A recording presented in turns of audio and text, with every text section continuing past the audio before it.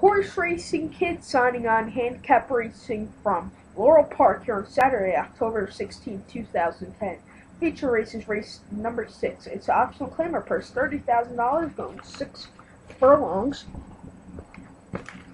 It's for 2-year-olds, just number 1, a race of main claim starter or a claim price of $50,000 to $45,000. Field of 7, and I'm going with the 3 here. Skip the Trial, Malcolm Franklin is jockey. Last time out there at Laurel Park, 6 furlongs in the Maryland Million Nursery. Came a second optional claimer at Laurel Park, 5.5. Claim race 6 furlongs at Delaware Park, a 5th. Second claim race 6 furlongs at Delaware. 5 furlong main race at Penn National, 1st.